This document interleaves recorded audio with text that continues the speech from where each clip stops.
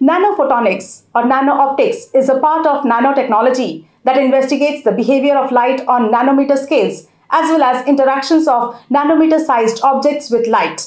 And the global market for nanophotonics is set to garner $200 billion by 2033. Nanophotonics, combining photonics and nanotechnology, is going to catalyze innovation. Hello and welcome to Varindia News Hour.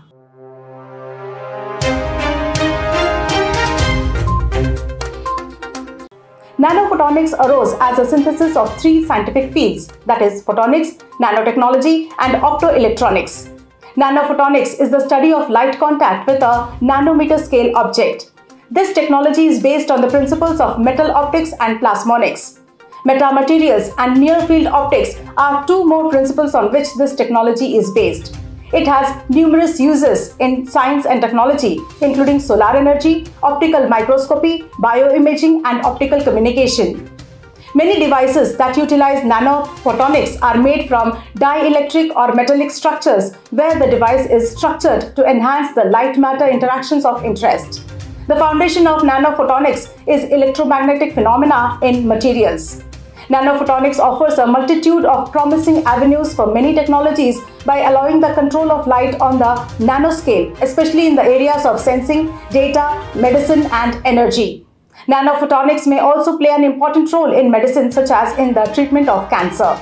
For instance, nanoparticles can be employed in cancer treatment. This entails illuminating nanoparticles that are adjacent to the cancerous region, resulting in a plasmonic excitation that produces heat, allowing the targeted destruction of the cancerous cells.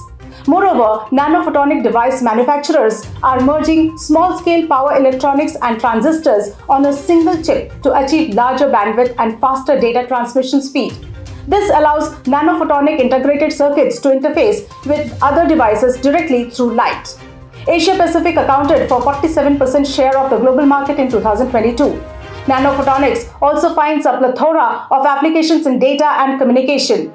Numerous product developments, such as the creation of atomic thin metal halides and ultra-thin nanomaterials, are also operating as growth drivers. These nanomaterials are employed in sensitive optical sensors for gas detection in the environment. Nanophotonics and metamaterials promise to play a key role across an astonishing variety of technologies. Let's look into today's headlines in Varindia. Google asks employees to share desks as a cost-cutting measure. Google is requesting its employees to share desks and switch days with one another from the next quarter, seen as a measure to increase real estate efficiency. This will enable the staff to have a partner, a move which is seen to maximize space at some of the largest Google offices. The outlet further said that some buildings of the tech giant will also be vacated. This comes as the company reduces its real estate footprint as part of a broader cost-cutting measure. JPMorgan bars staff from using AI-powered ChatGPT bot. JPMorgan & Co. has curbed its staff's use of the ChatGPT chatbot over concerns about data privacy. The bank's decision was driven by compliance concerns around the use of third-party software, according to the report. Because they deal with sensitive data and must comply with regulations, banks must tread carefully around technology like this, the report said. US putting a limit on South Korean chips made in China. According to reports, the United States will limit the level of advanced semiconductors made by South Korean companies in China, in a move seen as thwarting Beijing's technological ambitions and blocking its military progress. South Korea's Samsung Electronics and memory chip maker SK Hynix received a one-year exemption from US export restrictions in October. Samsung and SK Hynix, which control half of the global NAND flash memory chip market, have invested heavily in China in recent decades to produce critical chips for customers including tech giants Apple and Amazon. WhatsApp working to allow 15 minutes to edit messages. As per reports, WhatsApp will soon allow users up to 15 minutes to edit their messages, to fix errors or add additional information to the original message, which is similar to the edit button on Apple's iMessage app. Along with this, the company will also show a message if the feature is not supported by the WhatsApp version on user's smartphone. Zee Entertainment applies in NCLAT to seek relief against NCLT order.